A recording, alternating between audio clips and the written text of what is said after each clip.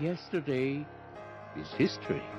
Tomorrow is a mystery, but today is a gift. It is not our abilities that show what we truly are. It is our choices.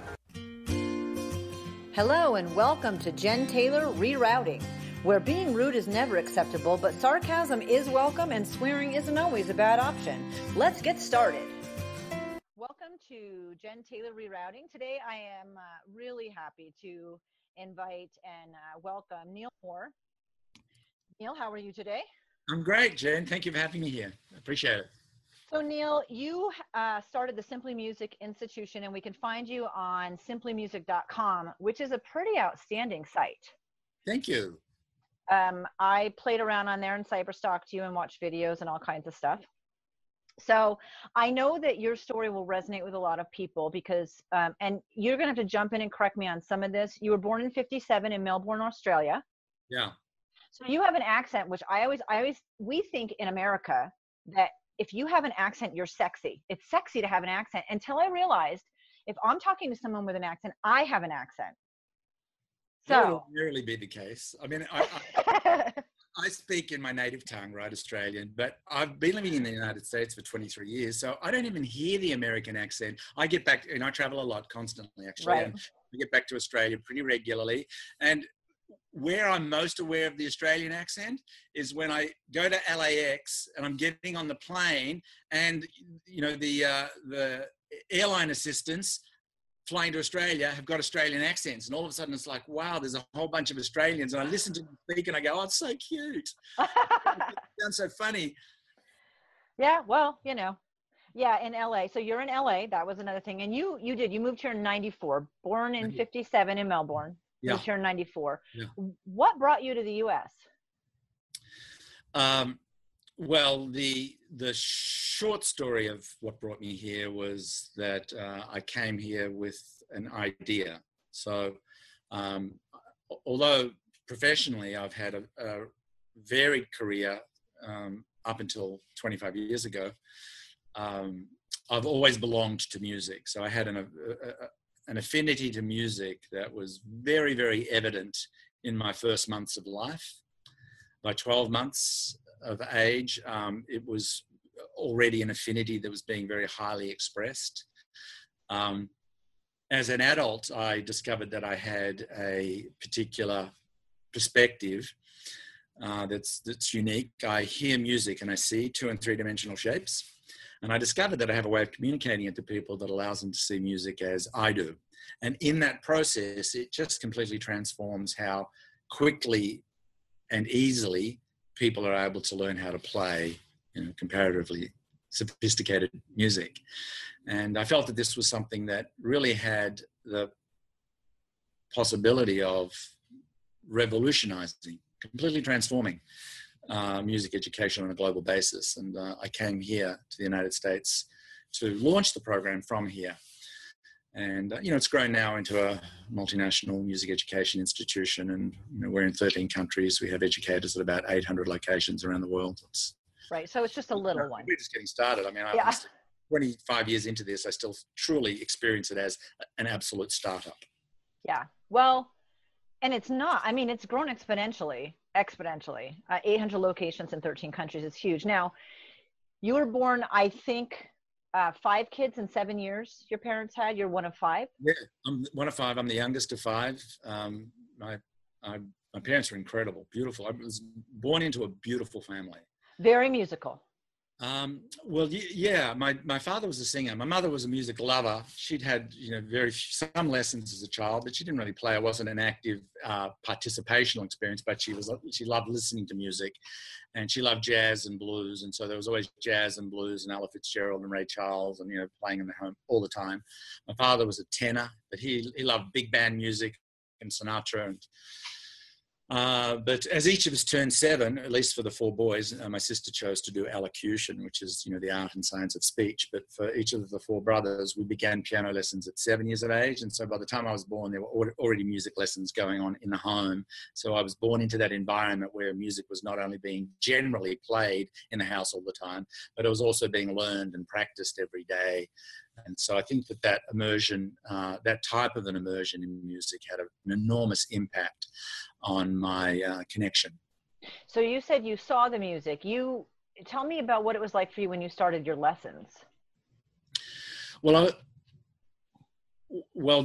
there's just a little piece of information prior to that would be relevant. I was about 3, and bear in mind, this part of the story, it's more so a matter of me now looking back retrospectively and explaining it, because at the time it was quite invisible to me. It was very, very organic. But I was about 3 or 4 years of age, and I remember my father playing some big band music, and I could hear, the trumpets playing, and they were sort of playing up and moving on to a next note and coming back to this note. And as they were moving up and down and back, I could picture it as this sort of triangle.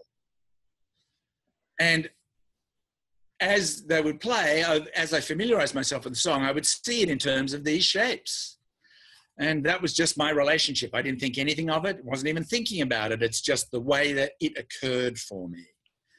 And so then when I began studying piano at the age of 7, my teacher would play the song that I was going to be learning. And I was like, oh my gosh, I can see that shape as he's playing from that white note to the black note to the white note and then coming back. That's one of those triangle shapes. And so that was sort of my experience. And I mean, like my older brothers who all learned, the right way, the traditional way of learning how to read music, which is really the predominant global approach, what I call a reading-based approach. You learn how to read music, and your ability to read music dictates your ability to play, which is a dinosaur and bankrupt, by the way.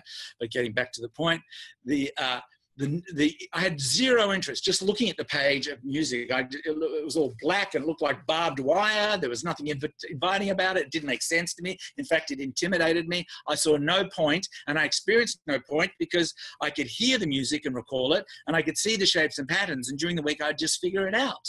And then come my piano lesson, which became sort of a traumatic experience because I always thought I was doing something wrong in not learning the right way. Come Friday night and my lessons the next morning, it's like, is this the week that I'm going to get caught, found out that I'm not reading?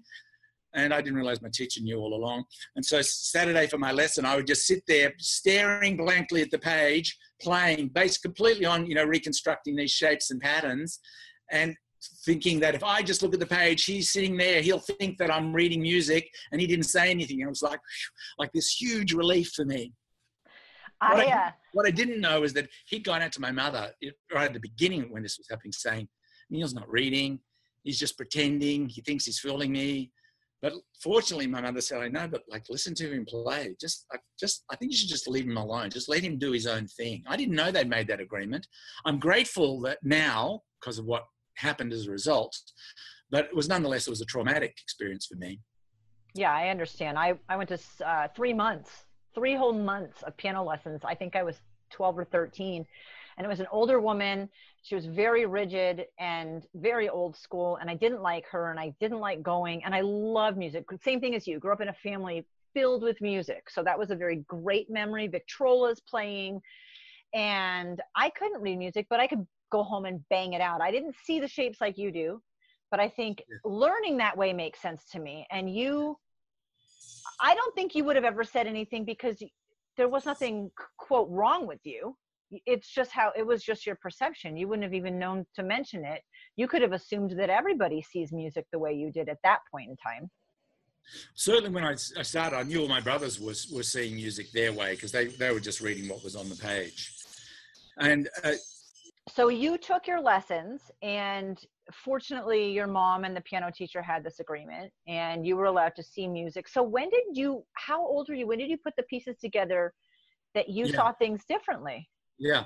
I had this way of learning music. It was always a source of shame for me. I've sort of had a behavioral addiction to shame since a very, very early age. In fact, I think most addiction, we often tend to attempt to address the behavior rather than the underlying addiction to the neurochemistry associated with the feelings that underscore the behavior. It's a separate conversation. Happy to talk about that.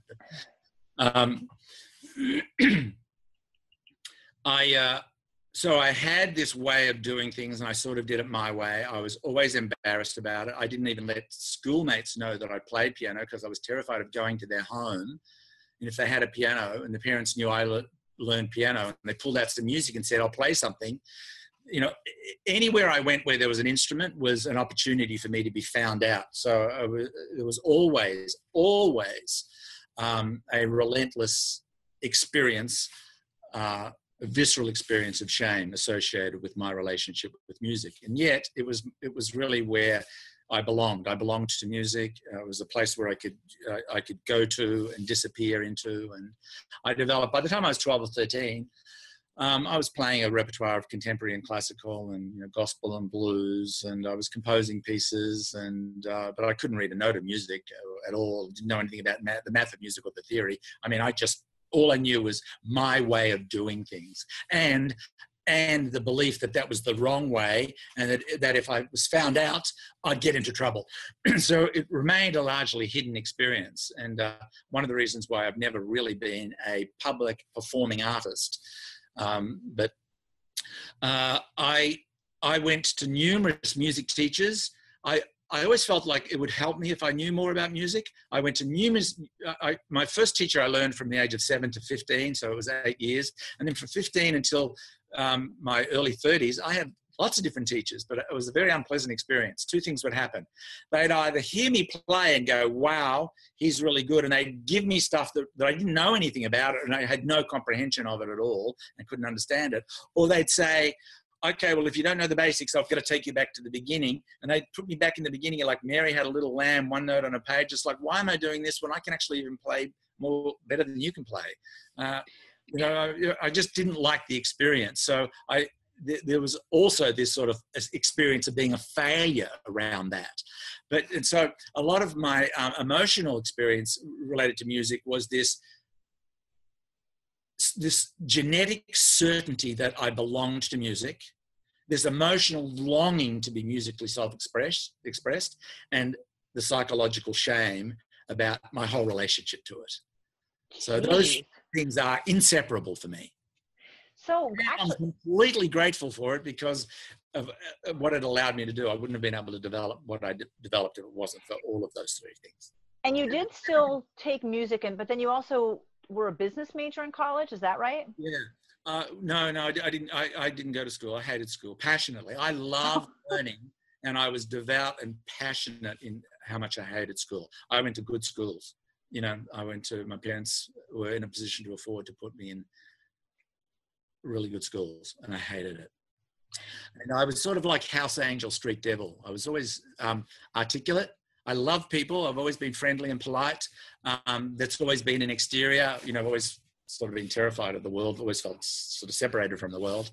But I used my intellect, my articulation, my social skills, etc., to feign competence and confidence, which is a common manifestation for people that have had trauma experiences in childhood. So let's go back. Let's dive into that. You talked about addiction to shame and trauma and that dissociation. So where did that come from? Well, I had a completely innocent experience at 5 years of age. Just a totally a totally innocent experience where I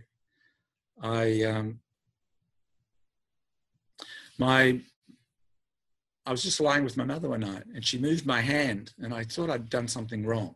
This is how extraordinary it is for me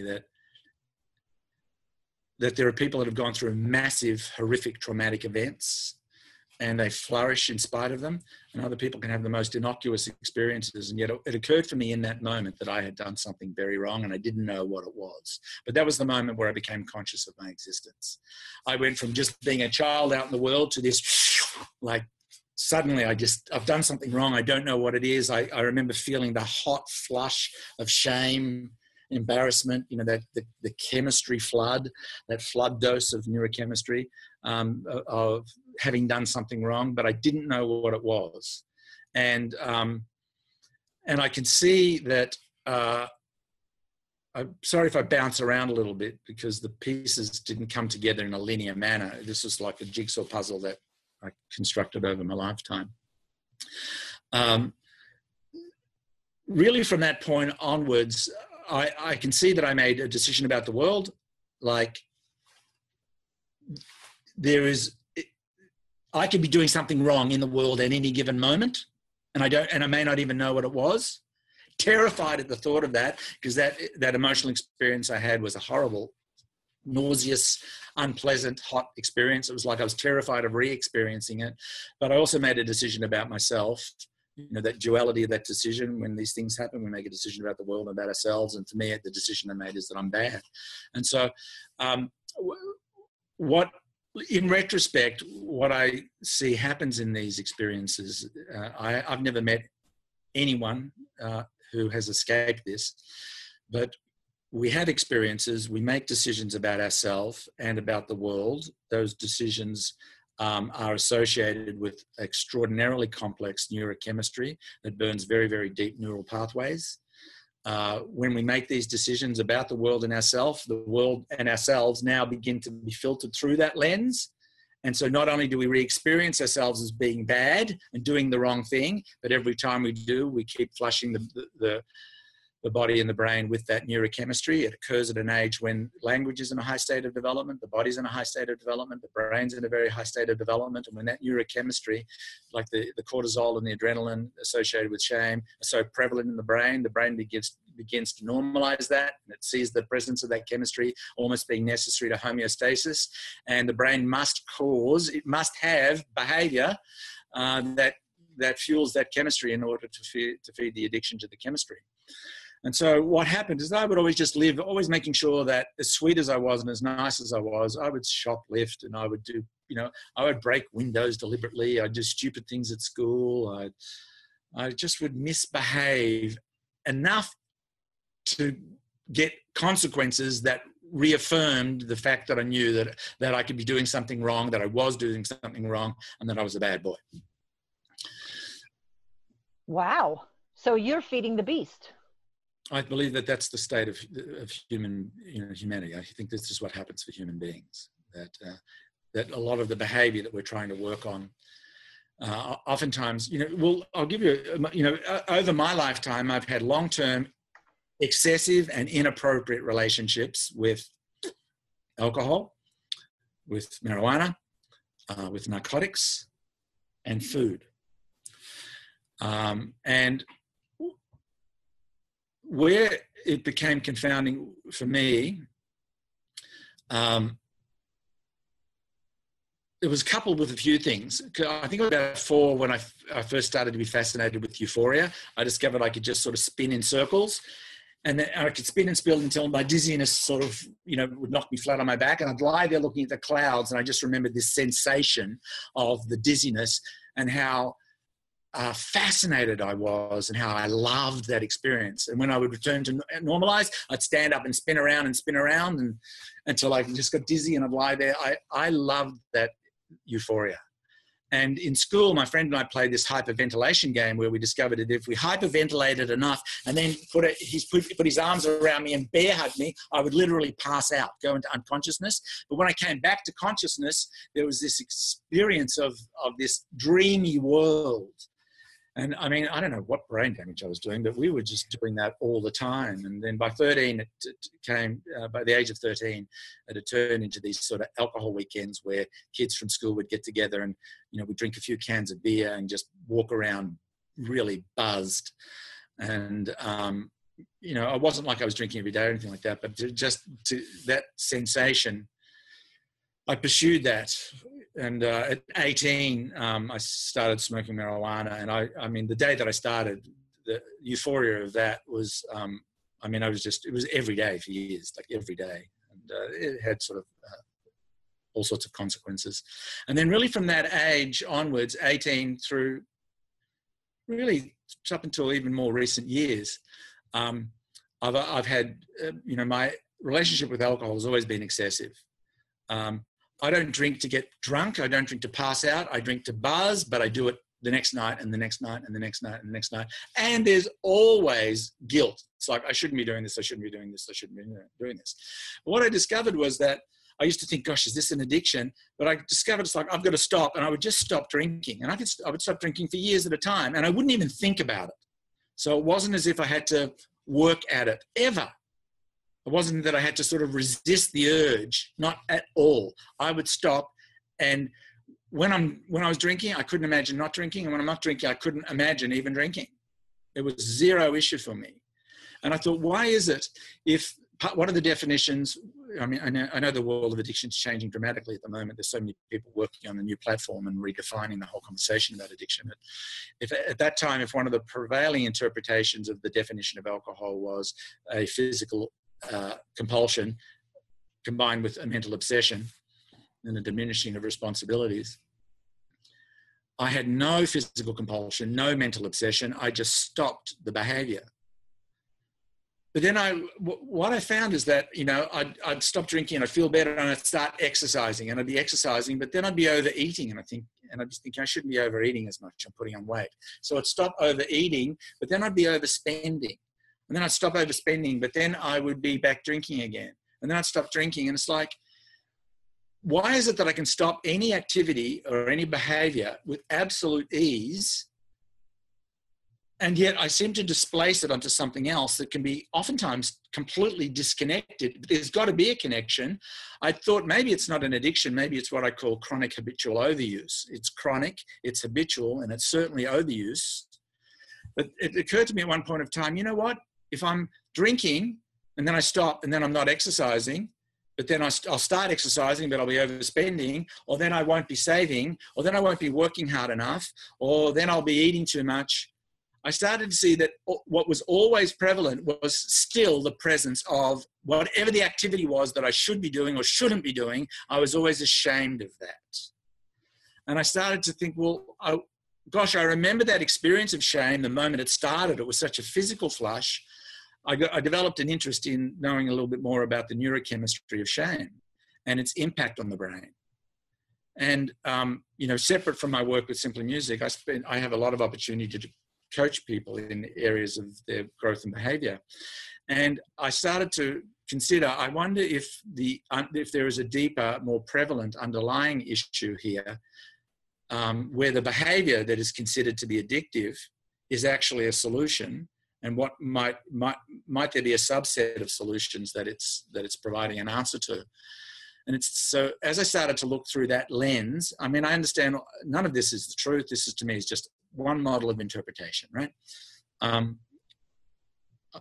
As I looked at this and I started to look at it for myself, I started to see it was crystal clear for me that the addiction wasn't at all, had nothing to do with it wasn't the weed or the alcohol or the food or whatever. It was the chemical that I have a tier 2 addiction to, is the neurochemistry of shame. And if that is the case, where might that be prevalent? So I identified in my life what I call behavioral shame centers, areas of my life where I've developed an expertise and a mastery in extracting shame from. My relationship with food, or with alcohol, or with exercise, or with money, or with my vision, my musicianship, relationships. I could see that my actions, in this instance, the actions including things I do as well as things that I don't do, that my actions always made sure, as much as I could separate from myself from any particular area of behavior, what I had never separated myself from was feeding my body with the neurochemistry of shame. And that was a life changer for me when I began to start to look at my world through, would I be willing to just consider that this might be true? Would I be able to try it on just like a pair of glasses, look at my life through that lens, and would it offer me any insight, which I'm not a big fan of, but more so would it offer me an insight that actually pulled me into action? Could it give me some power, some freedom that I had not previously had access to? And that became a life changer. I lost 80 pounds in, several months, and took up yoga and reconnected back with my musicianship. I mean, when I'm talking about my musicianship, this is my own personal playing. I mean, I got into Simply Music for my music. But as it grew into this thing, it became about me being in the business of being in business and running this multinational organization. That's the way that it looks. But the reality of it was that it was the perfect excuse for me to not play and work on my own musicianship. And so my pianos, and I make sure that I have them in sight in everywhere in my office and home, they become fantastic shame centers because the pianos are just sitting there saying, why aren't you playing me? Why aren't you playing me? You should be doing this. You know, you should be doing this. So, you know, like most humans, I'm not so much interested in solving my problems. I'm interested in having them because of what they provide. That underscores the issue, you know? I think it's fantastic that you just said that out loud. I think that's true, and we just don't recognize it or want to admit it. So my question is, that feeling at 5 years old was overwhelmingly negative, and Yes. you fed the beast, you created it by becoming the bad boy, so to speak, and by continuing to do things that made you continue to feel a way that you didn't like to feel. Correct. So why? Well, you know, I think that it's not even so much, I don't even think that this is at the level of choice. I think it's really more a matter of, if we get back to the earlier state of what I said before, that when we have, you know, typically these decisions that we make about ourselves occur as a result of an incident. There are lots of subsequent compounding incidents, but it begins with an incident. It always happens at a young age. I know that there's a great deal of work and there's a lot being understood now about the impact of our womb experience on our lives. There's a tremendous impact on from the birth experience on our lives, from the immediate post-birth experience on our lives. But clearly there are extraordinary impacts that our very earliest experiences have. And some of those defining experiences, the defining incidents, almost always occur at a young age, 3, 4, 5, 6, at a stage when our language is in a very high state of development, when our neurology is in a very high state of development, and in the body is a very high state of development. I mean, you know, language is used it has a separating function. You know, it allows us to be able to separate red from green, or dog from cat, or you from me. What we don't pay a lot of attention on is the role that language has played in separating us from ourselves. And so one of the things that happens when an incident occurs and we make a decision, we're not really conscious in that moment that that decision occurs in language, and that language has an unpleasant experience. And when we make that decision about I am a particular way, it's as if we create these physiological, biological contact lenses that are going to see the world. At no stage do I believe it's like, hey, this was a crappy feeling, I'm going to choose this next time. To me, it doesn't really work that way. It comes as a result of that I made a decision. That decision was combined with such a powerful chemical response that it forms almost this. I know this is entirely conceptual, but that it forms almost a biological lens. That I made a decision that I'm bad. And that I didn't know what I was doing. And there was that fear and that trauma, and it was a horrible experience, but I'm bad. And now I don't want that experience. So I'm on guard from that experience. And it's sort of like this, that, you know, when you and I are walking down the street, we're not walking down the street on guard that a lion's going to jump out and attack us, right? Because we know that there aren't lions in town when we're walking around street. So the only way we can really protect ourselves from a threat is to make sure that that threat always feels like it's present. If you and I were in Africa in the long, hot grass and we knew there were hungry lions, we would be on guard. So the brain will only put itself in a state of alert for something if it feels that threat is there. So it has to have the threat there in order to believe that it's protecting itself from that threat. But the outcome of that is that it ensures that in protecting myself from the threat, the fear that the threat is there, the belief that I'm deserving of the threat because I'm bad, hand in hand with that, in the biological function, it's delivering neurochemistry in the body. And when that chemistry is present for so long, the body believes that that's a necessary chemical in order to achieve homeostasis. Got it. Okay. I like the way you described that. I'm sorry, I can't answer questions in a few words. I take a long time. No, that's great. This is fantastic, Neil. Don't ever apologize. I love it. So when did you really, really recognize and admit, okay, this is me creating I'm creating this. I'm going from one thing to the next thing to the next thing. And you decided you didn't want to do that anymore. Oh, it was only in more recent years, only the last few years. And it wasn't so much that I didn't want to do it anymore. So I need to just go back. I've always been aware. I've needed to be aware of the behavior. I've always talked about the behavior isn't okay. I'm not, that I have shame with it. But my attempts to address it were always, oh gosh. Can I go at this another way? Do you mind? Yep. Nope. Go ahead. Let's say this is a circle, and let's call this circle a problem. Now, this problem could be the totality of my life, or it could be any particular problem that I'm dealing with. Let's just call it's a problem. And inside the problem, there would be the description of the problem. I could say, let me tell you about the problem. Now, when I look at any problem, I can really oversimplify this, and I could say really any problem has two parameters to it. Any problem is either something that I want that isn't happening, or something that I don't want that is happening. And it can actually be both. Let's say I'm in a relationship and I'm being mistreated. I'm in this relationship, I'm being mistreated. Here are all the ways that I'm mistreated. I don't deserve this. We've got the whole story about it. But ultimately, it could be like, there's something that I want, and that's like to be treated nicely, and that's not happening. Or something that I don't want to be treated badly, and it is happening. So really, it's the same thing. But typically, if we now start to look at the want, those wants also have a whole subset of dialogue. And that whole subset of dialogue not only includes, the want that isn't happening, or the don't want that is, but it also includes that, I never get what I wanted, and it isn't like this, and it's always been like that. There's this whole other story about the want. It's almost like there's the news on the screen, television screen, and there's the little subtext that's printed across the bottom that's just scrolling. That's like us. We've got our story, but underneath there's this subset of dialogue.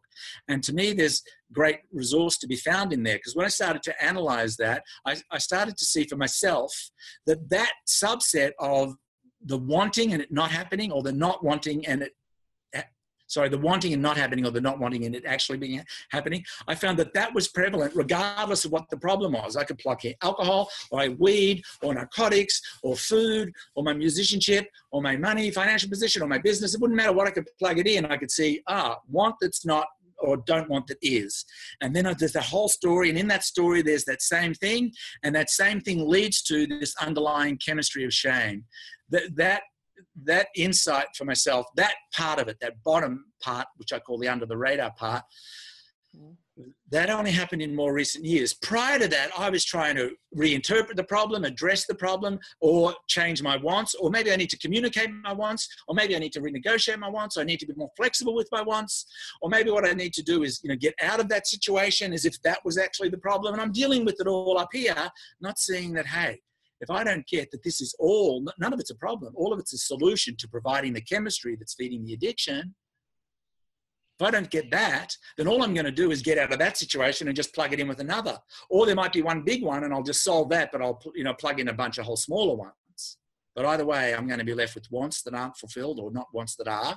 And that's going to leave me feeling a particular way. And there's a neurochemistry to that feeling. And it doesn't matter what I do in my life, that chemistry is present. I wonder if that's where the addiction lies. In the chemistry. Taking that on, interpreting that as an addiction and taking on that has been incredibly difficult. That is like the nemesis of biblical proportions. So what do you do with that? So you realize it, and you're breaking it down, and the wanting and not getting, or the don't wanting and getting. And then, so still though, no matter how you're looking at addiction or not addiction or chemistry, how do you rectify that? Well, I wonder if this won't be a lifelong quest. I'm perfectly happy for it to be a lifelong quest. I've found that attempts to take on the big gorillas guarantee the persistence of the issue. So we're talking about the presence of a chemistry in the brain. And as far as the brain is concerned, that is necessary. So up here, I talked about the wants.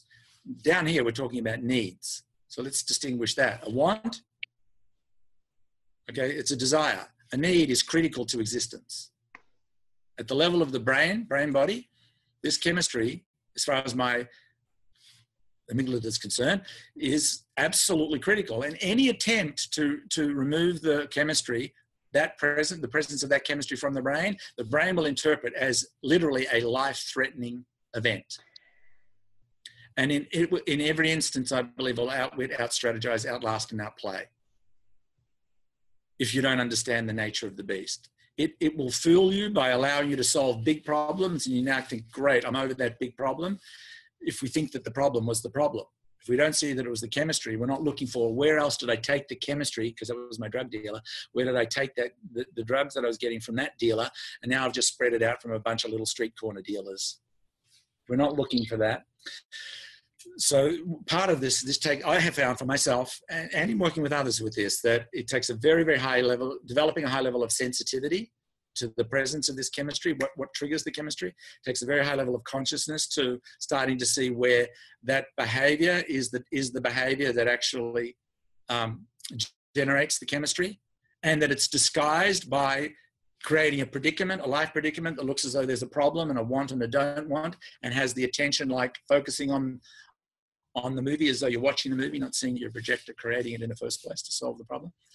So very high level of sensitivity, very high level of consciousness, a very high level of compassion for yourself, that you're just truly just a child of God that was hurt, that made a decision at a time when a body and a brain was in formulation, and as part of the human experience, you took on a belief that symptomatically creates a chemical that your brain has now developed a neurochemical addiction to. I call it a tier 2 addiction, tier 1 to the identity itself. Did you ever go back and discuss any of this with your mom? I've discussed the incident with my mum, but it's sort of, I've thanked my mother, but this is not at 90 years of age, I would not even want the possibility of my mother thinking that she did anything that caused me harm. And I don't even see that. I wouldn't change one leaf on one tree. I am so, so grateful. Because what happened to me was that music was one of those places where I could just sort of disappear to, as a child. And I was able to develop this faculty and this, this relationship, this perspective. And if I hadn't developed that, well, here I am now, I've contributed musical self-expression to just hundreds of thousands of people all over the world. And I'm just getting started. It's interesting to me that you took your love of music and your ability to escape into it, which is the perfect way to word it, and you gave that gift to other people. And so that's a purpose thing, What's that? That to me is a purpose thing. We get into a whole other conversation there about God. Well, but it was a purpose. And so I think that I want to go in so many directions right now, but you were teaching music, but you were approached by a family with a blind child that was 7 or 8. Yeah. I'd gotten into, in Australia, I came from a family of business people, and none of the 5 kids, went to college. It was never even really discussed going to college or not going to college. We just grew up in an environment where it was a self-employed environment, and there were business people. And if you need someone with a degree or something, you would hire that person. It was just never really thought of. So I got into the restaurant industry. Actually, I owned restaurants in Australia. And really the intention all along was, can I get into business and do well enough, early enough and quickly enough so that I can just retire into music? And I didn't even know what that would look like or what that meant. All I knew was that I just wanted to be doing music. It was really vague. But I got into business and I was successful at that. And, but, it's a strange thing to be successful, very successful and very unsatisfied. And to try to rationalize satisfaction. I should be happy. I've got a beautiful wife, beautiful children, successful business, great home, don't want for anything. I've got a great business. It's fantastic. I should be satisfied. Well, I'm not. Okay, well, maybe the answer is to get another business. So I buy another business.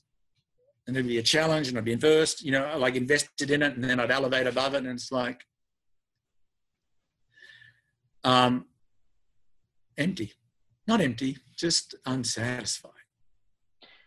So longing unfulfilled. Longing unfulfilled. Were you ever trying to figure out, and you were, in the meantime, you have pot or alcohol or money or food or all of these other things. You feel like it was a constant need to try to find some sort of fulfillment? Was that at all part of that? There's no question that there was a pain and longing unfulfilled.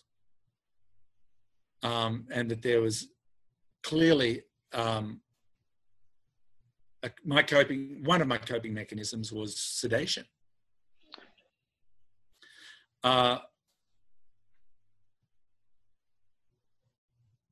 Except for those times when I would have, it's like, oh, look, I shouldn't be doing this, and I'd stop drinking and I wouldn't have a drink for 10, 12, 13 years. I wouldn't even think about it. And I could go out to people and smell their wines. I worked in the wine industry, know sort of a bit about wine. And, it wouldn't even occur to me that, hey, have a mouthful, or want to have a mouthful, or be looking to have a mouthful. It's just like, no, I'm just a no. When I'm a no, I'm just devout to the no. And when I'm yes, I'm a devout to the yes. And it was sort of like those times, what I see now was how I was replacing it with other behavior that was still shame generating. I didn't see that as clearly at the time. But the truth of the matter was, regardless, I was unsatisfied, and I'd gotten out of the restaurant industry and I'd bought into another business, and there was a stock market crash of the late 1980s, and we lost everything. We went through a bankruptcy in that time. And in Australia, when you go through a bankruptcy, in the United States, if you go through a bankruptcy, you can keep a lot of things. In Australia, you lose everything. They'll take your cars and your home and anything you have of any value. And we lost everything. And that was a fantastic experience for me. I had two things happen. One particular day where these two things occurred. I mean, when I say bankrupt, I literally mean like open the fridge and my three children standing there, and there's no food, nothing to feed anybody with. So having to go to a pawn shop and sell my wedding jewelry in order to get enough food to buy food for the children. I mean, we were broke. And there was this particular day where in Australia, a lot of homes are sold by auction, and they nail these big boards at the front of your property saying there's a forthcoming auction, and there's these photos of your home, and there's all the details about the the inside of the home, and then a phone number to contact the realtor, the real estate agent, and if you want to inspect the home, you can go in and check it out. But the homes are auctioned, and on the day of the auction, an auctioneer comes and they get out their pedestal and their gavel, and the cars come in, and all these people crowd around the house, and there's a public auction, and they bid to sell the home, right? So it's a really dynamic experience. Sorry for the segue. On this particular day, these men were out there putting the big board up to sell our home, and there was a truck taking away our cars. And I remember having this moment where I saw, wow, they're taking everything I have and they're taking nothing of me. And it was just distinct that what I have is not me, and what I have is whole and intact. That was like a boom moment. And then immediately after that, I just saw my life as an equation. It's like, oh, I've been pursuing money in order to do what I love. Broken equation. From this day forward, I'm going to pursue what I believe that I was meant to do. And if there's any truth to the rumor that the universe aligns itself, or that God has his way with those who commit, whatever version of it is, if there's any truth to that, if this is the path that I'm called to be on, if I get onto this path and commit myself, then let's see if the world aligns itself to support that happening. I just had some miracles occur, literally miraculous things occur that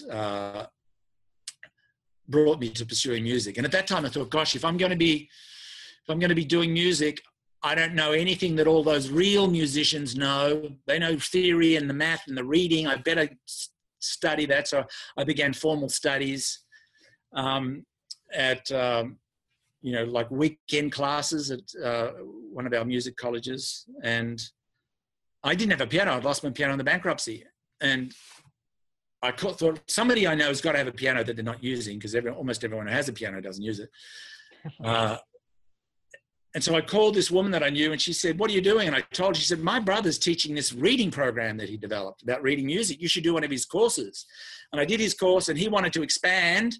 And I had a certain knowledge about expanding a business. And also I just got his approach, and I trained with him to become a teacher, and I began teaching music, and it was a life-changing experience. I got very, very busy very, very quickly. And I knew that I was on the right path. I came over to the United States, and I was teaching this other person's method, which was a reading-based method, a traditional method. And I got a reputation as being a successful teacher. And I got a call one day from this government agency saying, "Hey, we've got this 8-year-old boy who we're working with. He's blind, and we're doing this surgery. We believe we can restore his sight, but he's in hospital every month for procedure. It's pretty tough on this kid. We'd love him to have some activity. Would you be willing to teach him music?" And I'm like, "Absolutely."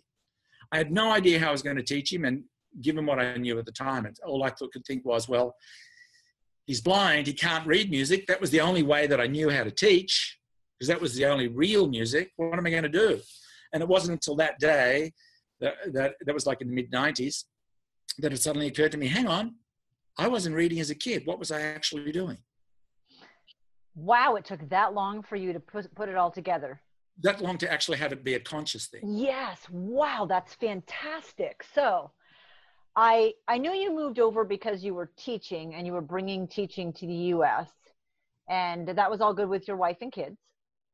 Yeah. Oh yeah. Look, I mean, my wife. Just a little bit about that, because this is where it gets into that. You know, do we design our life, or is there divine design behind it all? I met my wife through a mutual friend of ours, a girl that was a younger sister of a friend of my sister's, and we were buddies, and we would hang out together. And one day she said, "I'm going ice skating. Do you want to come?" Yes. She was 12. I was 13. She said, "I'm going to bring a friend from school. You bring a friend from school." And I met this friend, and I shook her hand, and she had this smile, and she just turned her head on the side. And the second I met her, I had this physical experience of like, I'd just come home. She had just turned 12. I had just turned 13, and I had this experience. This is from a kid who's like lives his life feeling disconnected, separated from the world, traumatized, in fear, in the terror that I'm doing something wrong, doing bad things. It was almost a safety and security when I would do bad things, because at least I knew I was doing something bad, but nonetheless I got to sort of feel bad. I always felt disconnected, never really connected to people. And then I had this experience and shake her hand, and it's like, wow, I loved her from the second that I met her. And we were just best friends. We would have, from that day onwards, and have sleepovers together. And it changed very suddenly and became a romantic interest about nine years later, after establishing a 9-year fantastic friendship. And then, so that was 47 years ago, 17,006 days ago. Not that anybody's counting. Yeah, I mean, it's one of the ways, it's part of my discipline and practice. I love practices that keep me connected with appreciation. And one of them is that, you know, it's a privilege for those of us who've been fortunate enough to find someone who we love. To me, it's a privilege to be loved. And there's a responsibility that I have that when I'm loved, to sort of honor who I can become to earn that continued love. And so I count every day, because every single day matters. So we've been married 35 years, but 47 years ago I met her, and I've loved her every single day of those 47 years. And here we are, 47 years later, and we still make love every day. Yes. I heard that rumor from my friend. I love that. She is unbelievable. Who? Your wife? Tell me about her. Well, she's 57 years of age. She's a professional confidant. She's a sex and intimacy coach. She's a clinical hypnotherapist, and a trained somatica body worker, and a trained tantra educator, and she's a trained somatica practitioner. She has a practice. Her whole practice is in the area of sexuality. She coaches men and women and couples of all sorts of configurations, and deals with all ends of the spectrum. People that just want to know more and more skills and more knowledge. She has a particular interest in not so much getting people turned on, but starting to illuminate all of the off switches that they have turned on. So it's not really a matter of learning how to be turned on. It's more about learning how to turn off the off switches. Sorry if that came out clumsily, but that's part of her expertise. Yeah, so Hunter has the, she's had a lifelong dedication to her physical health and well-being since early childhood. So, she's a 57-year-old woman that has all of the wisdom and experience from being 57 and self-employed all of her life and all of her adult life, and mother of 3 incredible children. We have 3 adult children. She has the body of an athletic 20-year-old. So I go to bed with this athletic 20-year-old every night. She has the energy of a vibrant teenager and the authenticity of a child. She's completely revealed, hides nothing. And Hunter causes no harm. She just loves people and is just revealed, and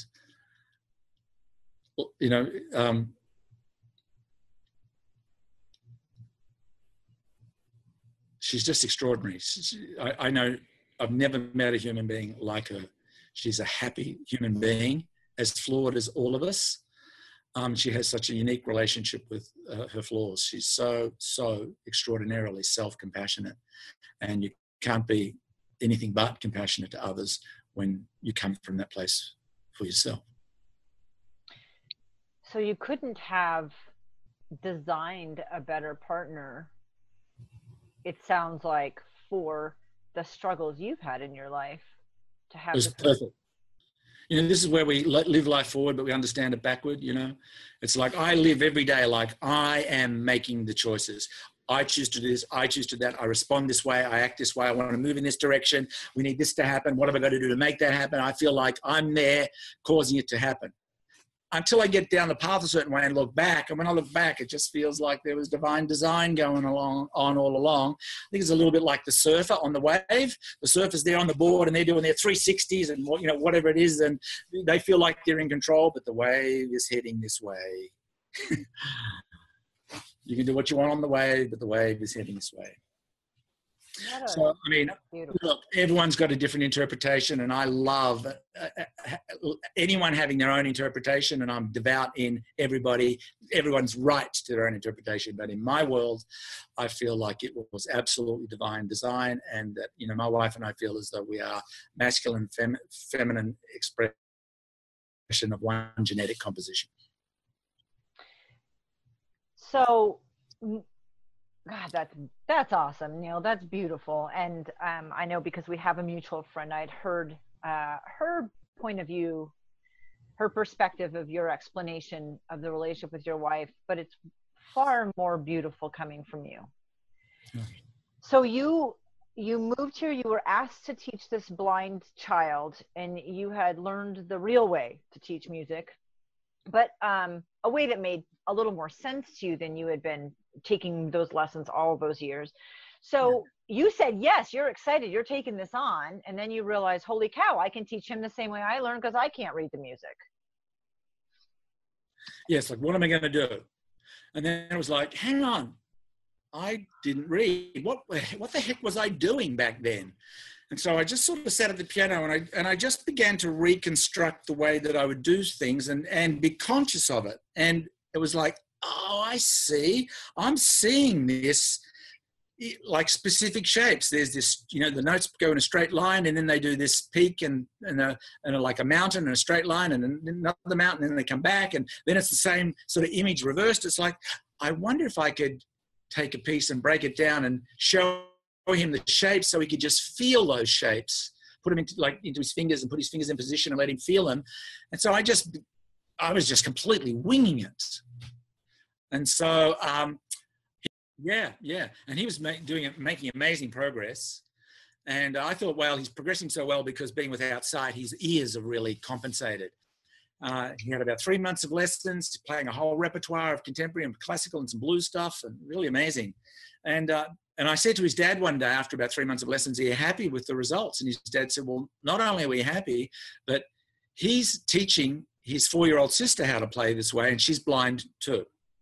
And that was just like a light bulb moment. I didn't even know what the light bulb was illuminating, but it was a light bulb moment, like, hang on, wow. Firstly, I thought, I wonder what would happen if I taught other young children this way, typical learners. Started showing other children, and I just started to see results that I'd never seen before.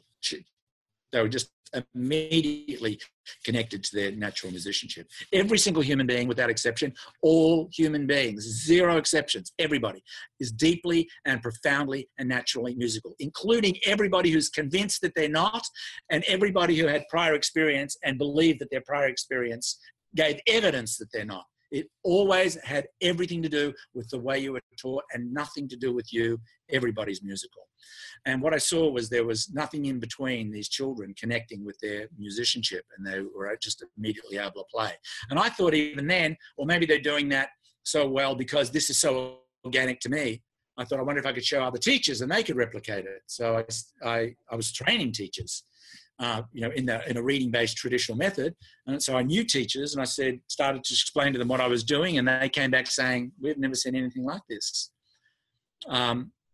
And so I thought, okay, I've got to explore this. So over a period of a couple of decades, I developed it into this whole curriculum. And would this approach, how advanced could we get with this approach? And would it apply to all musical styles, contemporary and classical and gospel and blues? And could we apply it to composition and improvisation and accompaniment and create a really vast, broad-based learning experience, as well as, so first of all, I developed it as an educational methodology and philosophy, and then I developed it as a system for training educators.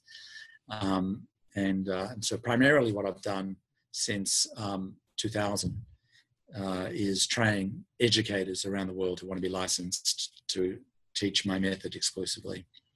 And right now at the moment, I'm in the process of developing a self-study program that we can make available to everyone. In fact, I'm creating a whole module that I'm just going to give away as a gift to people that will just immediately have anybody of any age who's capable of learning, which is almost everybody. It'll immediately have them playing music that sounds great and immediately have them composing and improvising. I am so excited about this because, I mean, you have 800 teachers in 13 countries, so that's a lot, but it's still not enough. So no, it's not scratching the tip of the surface. Right. So you can continue to do that, but then the self-study opens it up to everybody, everywhere, everyone, right. Which is fantastic. So did you split off from the person who taught you in Australia, the method that you were? Yeah. I mean, really what happened after that experience with the blind boy, Wade, and as I began developing it, I really started to see that not only was,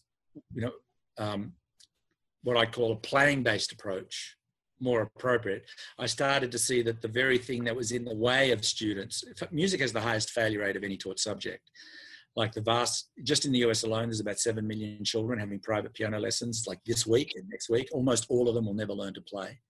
Almost all of them will be turned off music. Almost all of them will stop having piano lessons the day their parents stop forcing them to have piano lessons. It's horrific. When you have a humanity that is so profoundly musical, but not having access to musical self-expression, I think that has a consciousness consequence that's almost beyond our capability to measure. Huge global consequence to have a musical being not be musically self-expressed. So part of really this is what this is about for me. It's how do I cause a breakthrough in creativity for humanity using music as a means. Which I think is one of the most natural forms of self-expression. Having children myself, I have video of one of my kids at 6 or 7 months pushing the same demo button on a keyboard because she liked to dance to it. Or, our 7-year-old spinning around in the kitchen. They don't even realize that there's social norms involved with how you look or how loud you are, or that you're expressing yourself. It's just a natural expression of who they are internally coming out through music. So absolutely, I'm 100% on board with that one. And that at some point we realize we're conscious that it's maybe embarrassing, or we shouldn't act that way, or we shouldn't do that because there's a bunch of adults who aren't allowing themselves to express themselves musically. And then I hear all these stories about people going through traumatic events. And what's one of the modalities that healed you? Music comes up the most, but it's very self-contained. It's not expressed outwardly. So love this. So Neil, you have an amazing adventure and story. And I'm really thankful that you shared it. And anybody can now, if they find you on simplymusic.com, when is this going to start happening? Well, are you talking the self-study program? The self-study program, yes. Well, we're in the midst of the preparation of that right at the moment. So I'm a little reluctant to give a date. It'll certainly be this year. Yeah, it'll certainly be this year. Okay, so people can continue to watch that. I know you're on every social media, basically, platform. We can find you on Facebook, but I know simplymusic.com was the easiest way to find that. And you're very open to people asking you questions. Yes. So I know, because I'm one of them. So I appreciate that. And I really appreciate you sharing more details of your personal story and struggle and how that all ties in. And you were right the day that they took everything away from you. Yes. Do what you love and the money will follow, instead of get the money to do what you love. So, well, it goes into that whole other story too, of like, what was it like building a business? But that's a conversation for another day, because we have had high peaks and low, long, deep valleys. Yeah. It's success is an instant. For sure. I really, really appreciate you and your time. You can find me on jentaylor.net. You can find Neil Moore on simplymusic.com. You can connect with either one of us to get in touch with either one of us, pretty much. And Neil, I thank you so much for your time today. Thanks so much, Jen. Pleasure speaking with you. And thanks for your patience in my long answers and responses. They're my favorite. So you're one of my favorite interviews. Thank you, love.